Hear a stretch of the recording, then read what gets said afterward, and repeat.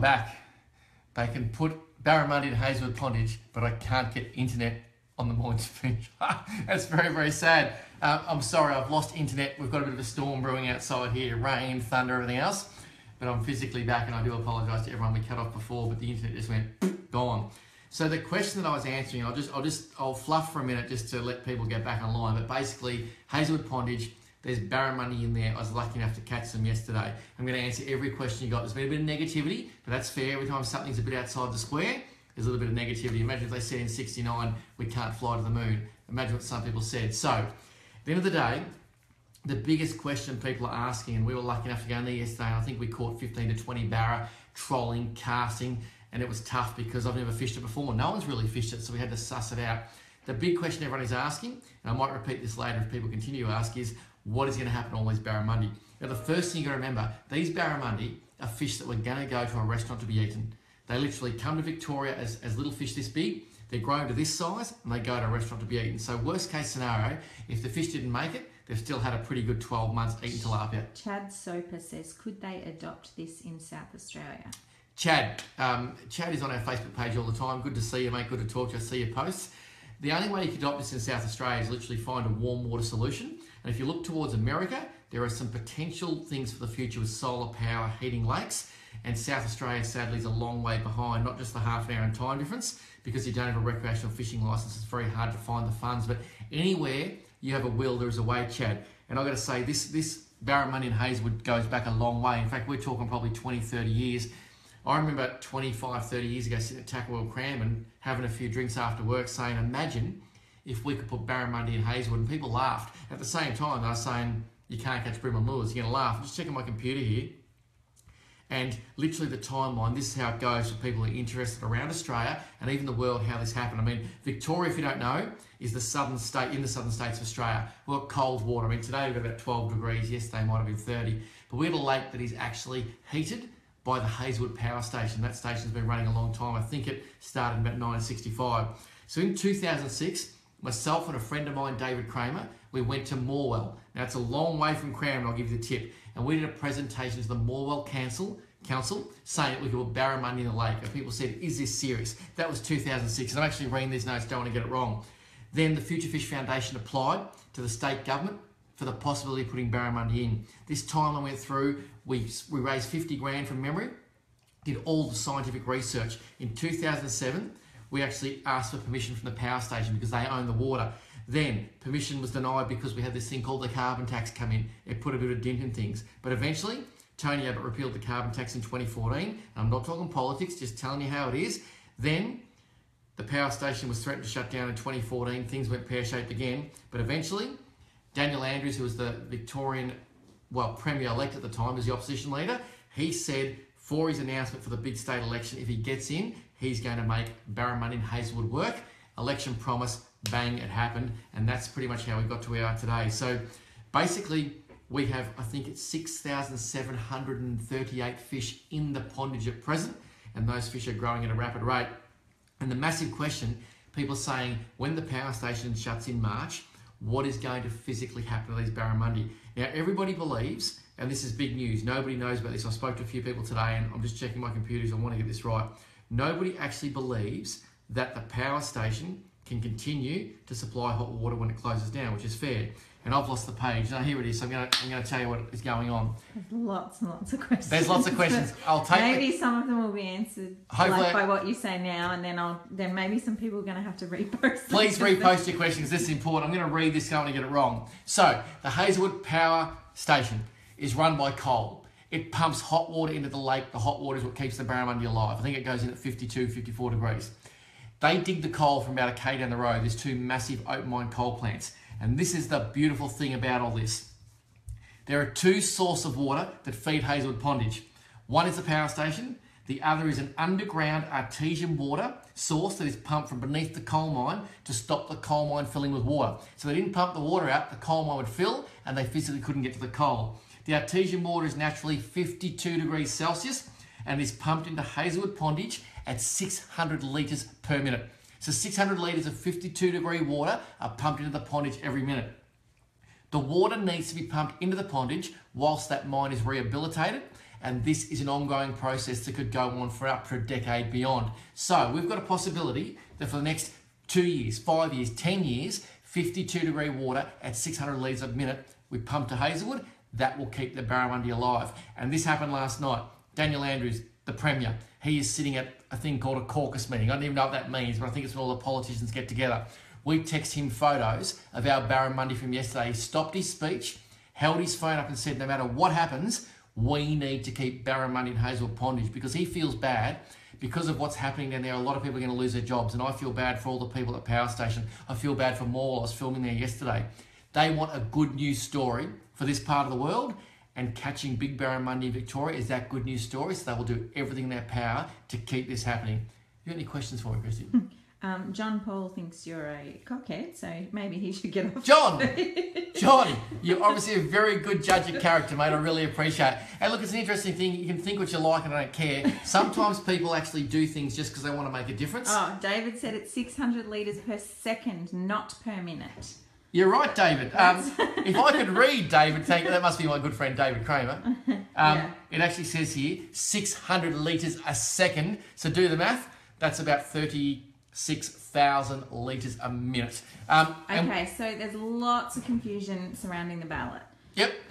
You have to be okay. in the ballot land-based. But no, so there's two types of fishing. And just to get this straight, fishing has not changed at Hazelwood for over 40 years. There's no new rules. This has not changed a thing.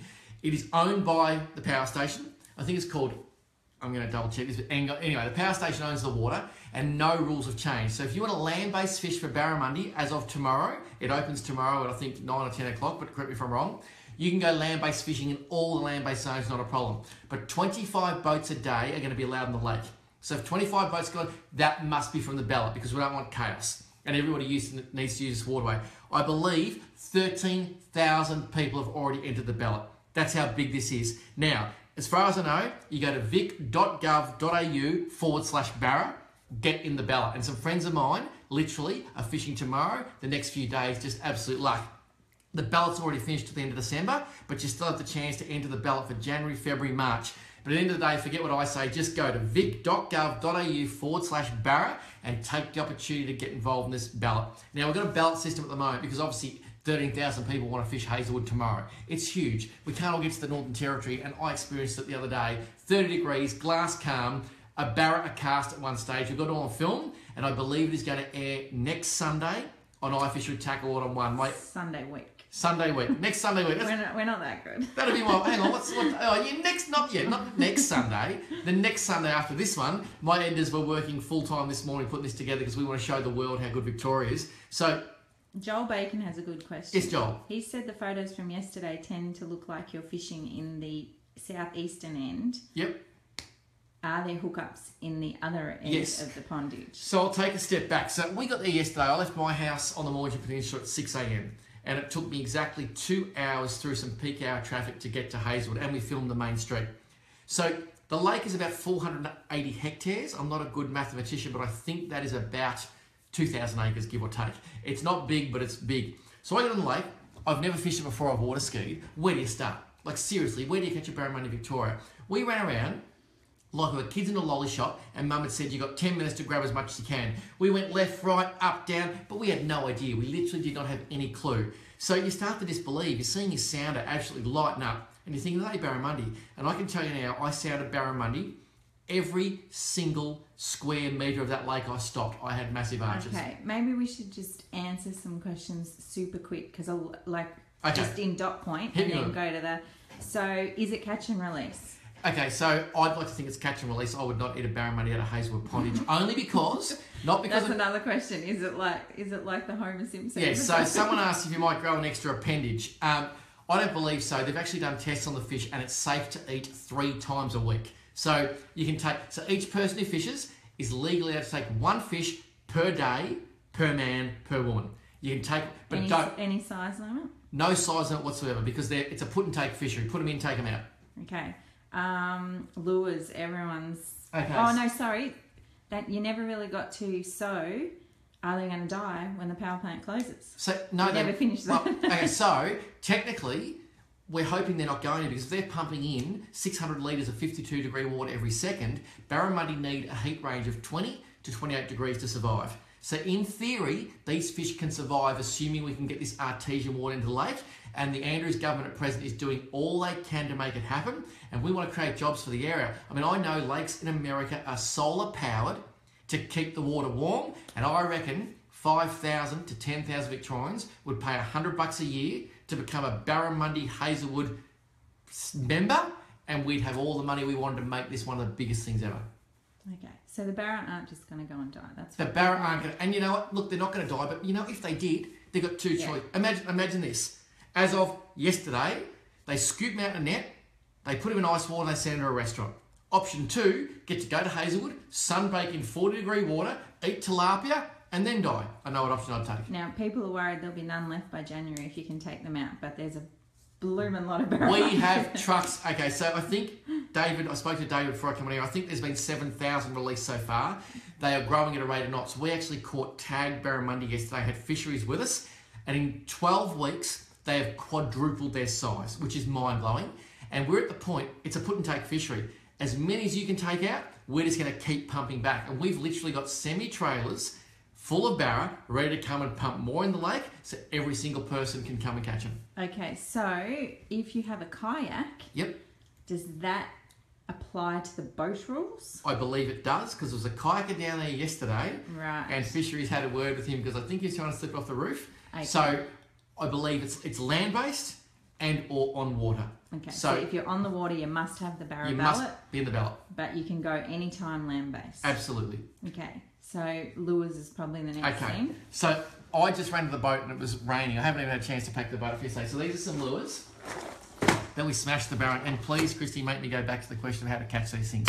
So yeah, and we've got a list of questions. Well, I have got a list there as well. I have. So imagine going to a place for the first time ever and knowing nothing. That was where we were yesterday. And I just had this gut feeling. You look at that box there. This is one of 5 boxes. Just to give you an idea, because I wasn't quite sure. So I went to the fishing table room and I just kept grabbing lures. This means I can buy more shoes. I'm thinking not. So I went to a tackle room and literally just got barra lures. Big, small, because when I go to the daily, I know which ones to use. When I go to Shady Camp, I know, but I had no idea. And what I did, I just thought, I'm going to do something here and take some stuff. And I can answer Cody. Cody wants to know, what if there's no natural food source? Cody, there is so many tilapia in that place. There is. So they are not going hungry. So the reason we put these fish in is because there's tilapia, which are a type of African cichlid. They are there in their millions of tons, I reckon. They were released years ago by someone. And we electrofished yesterday and we were just catching tilapia by the bucket load. These are the biggest, fattest barramundi on history. And Travis Dowling released a statement recently to say it looks like they are growing at growth rates that are unprecedented worldwide. We're talking, I reckon, by June next year, we'll have meter barramundi in Hazelwood. And so what was the biggest you saw yesterday? People want to know that. So the biggest fish we physically saw yesterday was 70 centimetres. And that fish was over 6 kilos, which for a 70 centimetre barra, that is massive. I reckon the first metre barra to come out of Hazelwood, at a guess, will possibly weigh 35 pounds. They're going to be the biggest, fattest barramundi possibly ever anywhere in the world. They're like SpongeBob SquarePants. They're this deep and this big. They're just unbelievable. Now, the average fish from yesterday was 45 to 54 centimetres, but the fattest and biggest I've ever caught for that weight. So, lures. These are like some of the lures. Now, what I did, I went and did some research on tilapia, what tilapia look like. And that's pretty much what a tilapia looks like. They're big, they're round, they're fat, and they've got some stripes, some dots, whatever. But I also had this gut feeling based on what people have been telling me and the colour of the water. It's very, very dirty. And I just felt like orange was going to do the job. And that's a Rapala X-Wrap in orange. That lure there is caught black bass to probably 40 pounds. And that smashed the barramundi yesterday. The other one that smashed him, this guy here. Now, that obviously gold for barramundi. Oh, there's a spare VMC treble. Sorry about that. This is a Arashi lure. It's got a very thin bib, so it cuts down super deep, super quick. And that accounted for more barramundi yesterday than any other lure. I love gold. And see how it's got that shorter, rounder, fatter profile? Again, very tilapia-ish. And this is another one. Obviously, I'm storing my lures very well. That tail dancer. Now, not that particular one. I lost the lure that caught probably more fish than that one, actually. But tail dancers fish very well too. This thing here, again, Arashi, I think this might be called the, well, it's just the 10. So it hasn't actually got a colour. It looks very prawny to me. That fished well. Thunders, where are you? This guy here. The Thunder Barra, that fished well too. But there's one that fished well there, a bit of orange, bit of gold, bit of black. And the other thing too, I had a chance to throw some poppers at one stage, little skitter pops. So cool, absolute LB tangle there, I apologise. But we threw skitter pops around some lilies and the Barramundi. OMG, so exciting. So, the key to catching them. If I was going there, and this is what people want to know, forget all the other stuff. It's a new waterway, you've got to find the fish. I put the sounder on, massive arches everywhere, and they were Barramundi. I would troll. The first troll until you find fish. So after running here, there, everywhere, no confidence at all. We put some lures out in an area we thought there might be some fish. We trolled 20 metres, bang, went back, double hook up, we're on the fish. Once we found the fish on the troll, then we started to cast. I think it's the most effective way of catching because the fish will sit in pockets and they'll physically sit in a big bunch because they want to be around their mates. Once you find them, start casting. Now, water temps is big. Technically, Barramundi won't feed under 20, over 28 degrees. At one stage yesterday, we had a surface water temp of 40 degrees. We had a Barramundi in the life tank and we ran up the river and it actually passed away because I reckon it just got too hot for it. We tried to revive it and we gave it to fisheries to do some research with. So technically 30 is about to stop. But what we found, we didn't want to fish 38 degrees when we got there, Barramundi. So we went everywhere looking for cold water. We found 28, couldn't find a barra. Then after catching fish in 36, 37 degrees, my producer hopped in the water, did some underwater filming and some diving. He reckons 6 foot below the surface, the water temperature dropped 5 to 10 degrees. So that's what we learned yesterday. So look at your sounder, look at your temp, but don't necessarily think that's what the barra's sitting in. And that's why we find lures that will dive to 10 feet, work extremely well because they're getting below that super hot water and they're getting to where the fish are actually going to be able to feed. What depth is Hazelwood? Okay, so average depth is difficult, but we caught all our barra in around 4 metres of water to 5 metres of water. The deepest water I saw yesterday was 8 metres, but I'd say an average depth is probably only 4 metres, but average, that's the whole thing. Generally, you're going to be fishing in 4 to 6 metres of water, and I hit mud at one stage at high speeds, so be very careful where you go. I want to see Adam Calder wants to see the gear that you're using. So do heaps of other people. Okay, so it's going too fast. Sorry, everyone. I apologise. So there's 2 types of gear to use for these Barramundi. One is your bait cast outfit, which I used yesterday, but the other is spins. So when it comes to a bait caster, don't have to spend big bucks to get a decent reel. This is Shimano Sitica. I love these reels. They're not the most expensive, but I love them. I use 45 pound Fins 40G braid. The reason for that, it is about as thick as a normal 15 pound, but you're going to stop big barra really, really quick. And 40G is the best braid in the business. This is a Loomis IMX rod.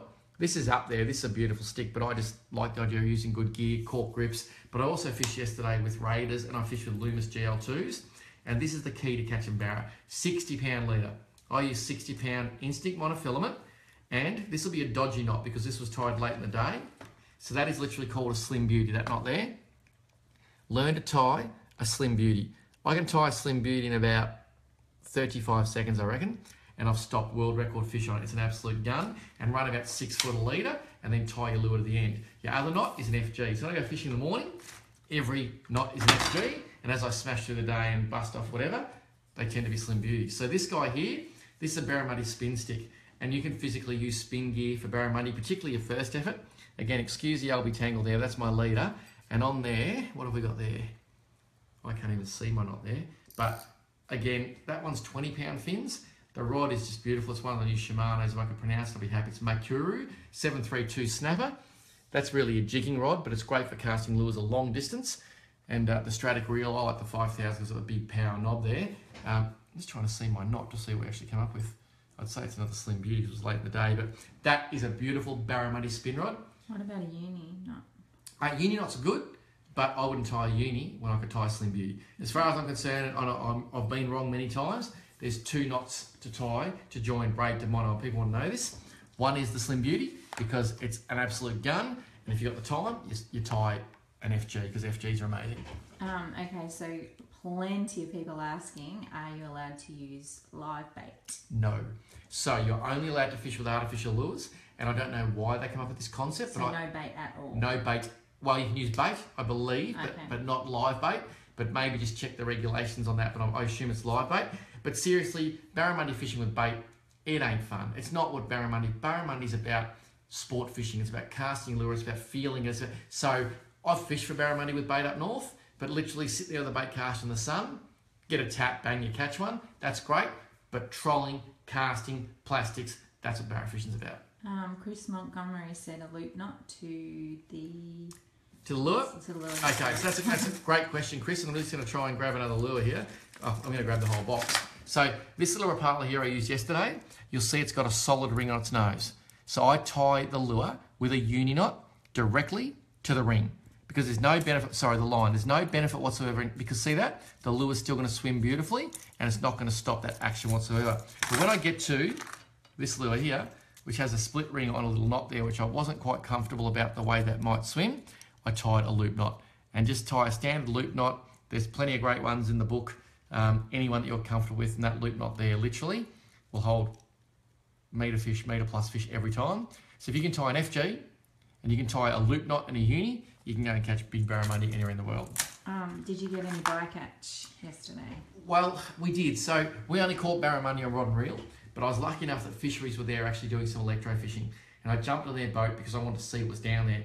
And what blew me away yesterday, and this has never happened in the history of iFish anywhere, we caught more barramundi than the electrofish boat did. So imagine that. They're putting, I think it's 700 volts into the water. I think for the day, and please don't quite, I think they might have caught less than 10 barramundi. We caught 15 to 20, which I reckon is a fair effort seeing where we're using lures. I would have put $1 million, that wouldn't happen. But they also caught a lot of tilapia. And I've got some beautiful photos of all these tropical fish that are living in these waters that the barramundi are feeding on. And there's also some nice eels, carp and other stuff there. And a barramundi can eat a fish 2/3 of its own size. So you get a 10 kilo barra, it can eat a 6.6 kilo barramundi. So they're literally going to clean everything up when they get big. Do you think kids will be able to catch barra land-based there? I have no doubt that kids will be able to catch barra land-based. Absolute no-brainer. Just try and get some lures that have some body to them so you can cast them a long way. The other thing we found yesterday, quite often with barramundi, you've got to really twitch the lure. So getting back to this guy here, you get a barra lure out and you twitch and you hold. You twitch and you hold. One of the techniques that got most fish yesterday was cast the lure to the surface, drag it down really quick to get it to the depth, and then a slow roll. So this lure is literally wind the handle really slow and just let it sit right there in front of the barramundi's face. And I reckon 9 out of 10 fish were not hooked in the mouth. They were hooked across the head, here. They're literally coming up and attacking the lure. And my theory was these aren't wild fish. Just give them some more time to eat the lure, and they sure ate the lure. I mean, that lure was pretty much brand new yesterday, and it's very well scuffed up.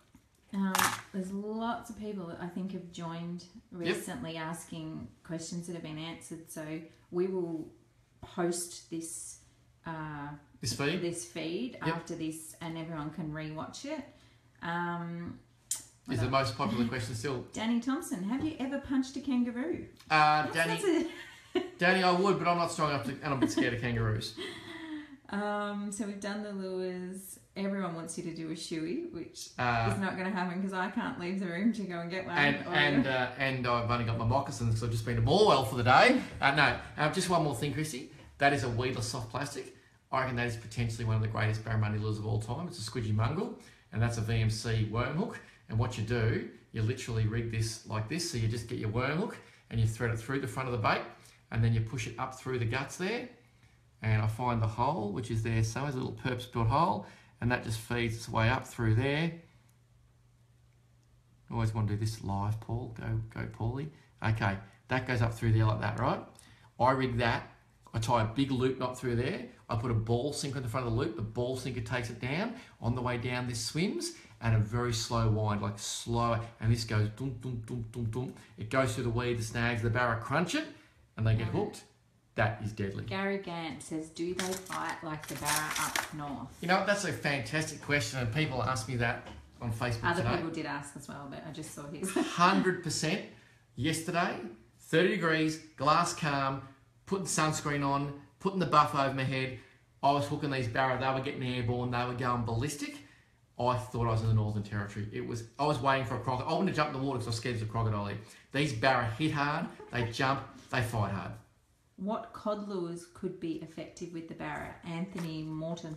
Anthony, go and get some storm arashis. This is the big guy. I also took some of the smaller ones, which might be in my other box, but I took some of the smaller storm that I can find. Where are we? And they were effective, and they do a smaller which dives to 15 feet. Because the one thing I found with these Barra, this was good too. Sorry, I get excited. A jointed Rapala.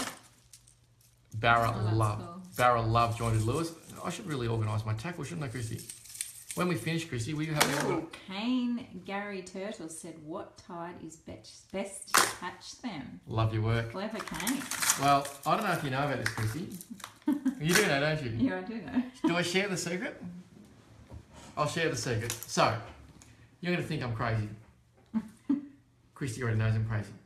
So, having never been in this fishery before and having no idea, and I'm happy to admit that I got no idea, I did a bit of research. These fish come to Victoria this big. A barramundi is born 18 hours after the egg is laid, and a barramundi can lay 40 million eggs. They're grown in a pond. They're put in a pond. But at the end of the day, they are still wild fish. They have the instincts of a wild fish. And I believe, and laugh me if you're wrong, I believe these fish still react to the environment and the tides. So yesterday, the best bite time was on the tide change. And I'm fishing a freshwater lake. So what I did with Christy, we Googled, we found the closest port, which was Port Albert and McLaughlin's. And yesterday the tide change was about 12:30. And in the morning I said to my crew, I reckon the best bite from Barra today will be between 12 and 1. On the tide change, they laughed at me. And between 12 and 1, we had the hottest barramundi bite of the entire day and probably had 30 to 40 hits in an hour. Camera on the tripod, rolled it up, and I believe it was because of the tide, whether you want to laugh or not. Taj Rodwell, can they breed in the pondage? No, so barramundi needs salt water to breed. So no impoundment barra can breed. Their sole purpose is to eat food, get fat, and fight hard. So that's why pondage fish are amazing. And the great thing too, if they get out of the lake, they're not an invasive species because they'll die straight away. So they're the perfect fish to have in that environment. Yes to everyone asking, Tackleworld Mornington and Tackleworld Cranbourne do now have plenty. Well, they always did, but now we've got even more barra lures. So we've always stocked lots of barra lures because I've barra fished for many, many years. I remember our first barramundi, Christy, on the South Alligator River many, many moons ago. Showering with the frogs. Yeah, showering the frogs. We might have just been boyfriend and girlfriend back then. It was incredible, and we've always stocked it because we love it. But what we've done, we physically got the barra lures that these fish are eating. And even today, I made phone calls, believe it or not. One phone call today was to Finland because I smashed some of these fish on a lure that when I was at the Rapala factory 18 months ago, they gave me. That lure was dynamite. I found it in my drawer, and I actually spoke to the team at Rapala, Finland today, and they are going through the factory trying to find me a box or 2 or 3 or maybe 10 of this particular lure because it smashed everything, and hopefully they'll be air freighting them tomorrow. So we're going to have the stuff that's going to catch these fish. Okay, can you fish at night? That's a very good question. Land-based. Okay, yes, I believe you can. The best thing about fishing at night is fisheries can't see it. I'm joking. Now, fisheries don't actually own the waterway, so it's the power station that's been having all these rules over the years. So I think you can, but don't quote me. Probably best to talk to someone else, but yep. Okay, Patrick Manthe, the water temp was 36.6 where Paul was catching them. Cheryl Cook, eating, that's up to you. Everyone's asking that. They've said that it's okay, but... But I would never, forget Hazelwood. I've fished Proserpine, Awonga, Mondrian, all the best barra dams in the world. I would never, ever, ever eat a barramundi out of a dam. They're going to taste like crap. Yes. It's not about that. Yes, as Tackleworld Sail, Tackleworld Mall, they have heaps of lures as well, I'm sure. I believe Anthony from Tackleworld Sail has actually picked up a spot in the ballot this week, and he'll be watching this, I almost guarantee it, and he's keen to go smash some barra too. So I think the best thing to do is, because I'm hungry, I haven't had dinner yet. It's all about you. Is go a little recap. So the power station, it is most likely going to close, but we have the secondary source for heating the water. So if the power station closes, there's a chance they're currently pumping 600 litres of water per second into the lake. It's at 52 degrees Celsius. They have to pump this water. It's artesian water from below the coal mine. If they don't, the coal mine will fill with water. That's going to have to happen for a long time. I'm talking a long, long time whilst they rehabilitate the coal mine. So there's a big chance that we're going to have hot water in Hazelwood for a long time, which means the barramundi can still survive even if the power station closes. If you fish fishing from a boat, you must have a spot in the ballot. You must have a spot in the ballot fishing for a boat. And do that by getting onto vic.gov/Barra from memory, but I'll read it. Or you could go to the Victorian Fisheries page on Facebook, and I think there's a link on there as well. There is a link on there as well. Let me just double check. It's vic.gov.au/Barra. Now, if you want to fish land-based, pretty much day or night, you can go there anytime you like. Anytime you like, and just make sure you're fishing the fishing zones, and those fishing zones have not changed in 40 years. Use 60-pound leader for Barra, because you probably, my fingers, look at this, slice there, that's a Barramundi. Oh, I'll get you a cup of concrete. Yeah, thanks, hun. That's a Barramundi. That's a Barramundi. Barramundi have caused more scars on my body than any other fish, but I don't care. Cody Shrouder, no, it does not cost money to land-based fish there. I don't believe it costs money to fish there full stop, does it? No, it's not. As long as you have the Barra ballot for your boat. Yep, you're right. You cannot use live bait there. No, you cannot use live bait. And I just want to thank a few people before we keep, if there's any other questions, because a lot of people have made this happen. I think it's important. It's easy to go on the ballot and go and catch a Barramundi in Victoria, but lots of people have spent tens, 20s, hundreds, thousands of hours making this happen. Mm-hmm. So, Future Fish Foundation, they raised 50 grand and made this happen. They spent the money. So, thanks to Future Fish Foundation. Dr. Paul Hardy-Smith, veterinary scientist, he went down there, sampled the water, just did hundreds of hours again before we even knew. The Latrobe City Council, we went and saw them a decade ago with this crazy idea. It was stupid at the time. They backed us, they've supported. It's pronounced Engai, I believe. They're the owners of the power station. And even though they're being shut down potentially, they're still supporting this incredible work. So thank you. And my thoughts go out to all the people who work down there, because I was there yesterday and actually made me feel sick for the people who are going to lose their jobs. And that whole area is built around that. That power station provides Victoria with 25% of its power every year and 5% of Australia's power. So you look at that and you just do feel sorry. No politics, but Daniel Andrews, a politician, well, he might have made a mistake here or there, but he promised Barramundi, so I'm going to forgive him for some of them. He said he'd do it, and he has. Yarla Pulford, Minister for Fisheries, put it on the line, said they're going to do it, and I appreciate that so much from a fishing perspective. Travis Dowling, he's the Executive Director of Fisheries Victoria. Trav, you're a great bloke, and I'm just so thankful because what you do for people is amazing. Anthony Forster actually had a cast with him yesterday. He's managed most of this project, doing a great job. And Dr. Brett Ingram, scientist from Fisheries Victoria, and all the people too from the Arthur Rylah Institute. We're talking not 10s, 20s, hundreds of people have given you the chance to go barramundi fishing in Victoria. And I've heard of people coming from New South Wales, Tassie, South Australia to go barra fishing in our great state, and I'm pretty pumped. So kayaks do count as a boat. I'm going to say that. I'm going to say they do. A lot of people are confirming that is the case. But obviously jump on board and check that out.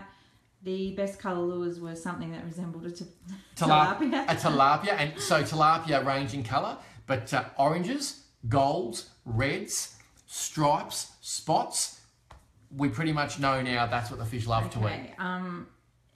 2 questions here. I'm trying to read. Sorry, they are so quick. Will the Barra ballot go as long as the Barra in there? That's a great question. Yeah. So our long-term hope is once all the fuss and the shine, I think we're just getting a fax. We've gone back to 1975 because you were getting a fax. It's incredible. Stop it, I'm making the camera. So, let's go. Now, I can't believe. I thought I was just going to the toilet, but I got a fax. So, in theory, once the shine comes off, everyone's done their thing, we want to pump so many barramundi to this place that every person can just go down and fish. And I would like to think that one day it'll be a lake where you wake up in the morning, it's a nice day, you take mum, dad, the kids, the dog, and you go to Hazelwood and catch a barra. And if you catch all the barra, we'll just keep pumping more in. That's the long-term goal. Okay, but you don't know if the ballot will actually... Well, hopefully not. Hopefully it's going to become a lake that is just full of fish that people can go and catch. Wazza Upton says, is there any structure in the lake? That's a good question. Western Australian man, sorry you didn't win the apprentice comp, mate. If I had my vote, I probably would have just gone good bloke. There's very little structure. So there's a few rock walls. There's some snags around the island. The general depth around the island is around 80 centimetres. But I'm also thinking long term, if we make this a viable fishery, the power station closes, why wouldn't we put some structure in the lake? Get locals to find dead trees, have a working bee, give the fish a place to live, a home. At the moment, the structure's all about the eddies and where the water moves, all about water temp. Yes, this will be an iFish episode, and that should be Sunday week, hopefully. Sunday week. I actually said Sunday earlier. So not this Sunday, but next Sunday, 1HD around the country, 5:30 p.m. will be our fishing we did at Hazelwood Pondage yesterday, which is another great thing too. My team at iFish, I've got to thank them all. Tom, Dan Wilson, your absolute champion, Noni, Bobby. They literally are turning this around in about take out the weekend, they're turning around an episode of iFish in 6 days. And they've put a lot of stuff aside. They're working late nights to make sure we can get it to you as soon as we physically can, and I'm pretty proud of their work. How big were the barra when they put them in? So, I've got that in, but I think there was a heap went in at 5 centimetres, a truckload went in at 10, some went in at 30, and they're basically all growing at phenomenal rates. I've got the exact figures here, and I won't bore you with them. I'll see if I can quickly see it, but basically, yeah, tiny, some of them are this big, and they are just smashing it up. And our hope is to eventually to put, here we go. So here's the exact facts. September 2015, 18 30 centimetre fish went in, and 120 10 centimetre fish. These fish are now, the 30 centimetre fish now 80 centimetres. So they've got, then in April 2016, 1,005 centimetre fish, 510 centimetre fish, and 130 centimetre fish went in. Those 30 centimetre fish are now 70 centimetres, with a total stocking to date of 6,738 fish. What's the average depth? I think we covered Average depth, let's say 4 to 8 metres. Would you have any big tips for anyone going land-based there? Going land-based, get lures that get down very quickly. You want big bibs. Most of the fish I sounded, the big fish, were sitting on the bottom in the cooler water because they can't handle the extreme 40-degree temps. So get lures that you can cast. Big draw when they hit the water, get them down and get them to almost work the bottom. And don't be scared to use a big lure, large profile, and of course keep those oranges, golds, greens, those big bright colours because the lake is filthy. And the other lure too, the old Rattling Wrap, 7 centimetre. When you pull that vibe up, I'll do the sound, it goes woo, and it lets the fish know you're there.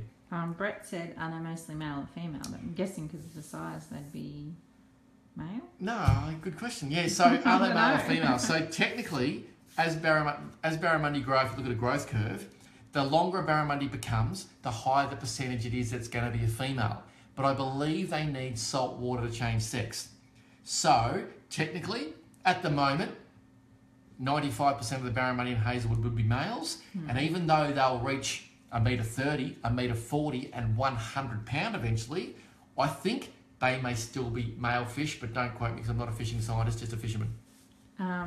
People asking the survival rate of the fish that are going in, but I think it's pretty much... Okay, well, survival rate at the moment. So initially they put 18 fish from memory in a swimming pool, and they pumped the water out of the lake into the pool and back for a period. Every one of those fish survived. Those fish were in the lake.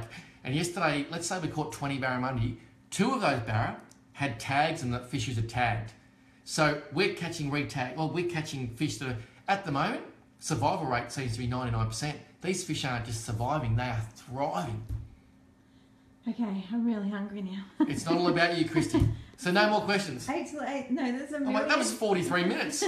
There's a million, but I do think the majority of them have been answered. So I'll repost this and people can watch it and fast forward it if they want. And I'm pretty sure the questions if you got any questions that we haven't answered, please let us know. And just remember... Will Roche... Will, you live way too far away to fish it. He wants to know how big the lake is. Will, the lake is 480 hectares, about 2,000 acres. And it's when I was there, it felt about 2 kilometres wide and about 8 to 10 kilometres long.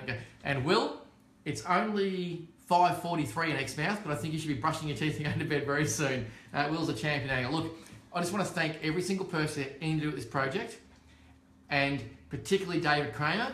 A decade ago, Dave and I were just 2 blokes who went fishing and met each other, and he worked tirelessly to make this happen. Since then, we've become even better mates. He now runs my Cranbourne store. He has a stake in my Mornington store. He does all that sort of stuff, but at the end of the day, he spends ridiculous amounts of hours doing things for fishing. I mean, I think this weekend he's off to a cod forum. So, David, when you caught that first barramundi, and I nearly pushed you out of the boat because your rod took off before mine this week, I actually noticed behind your spotters he had a tear in his eye.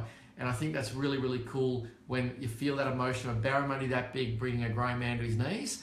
It's a pretty special thing. And I just hope that you get the opportunity to get down there and catch a barramundi for yourself, particularly for the people that can't afford to fly interstate. it really is the opportunity of a lifetime. So love your work, get into it. I need to feed this girl.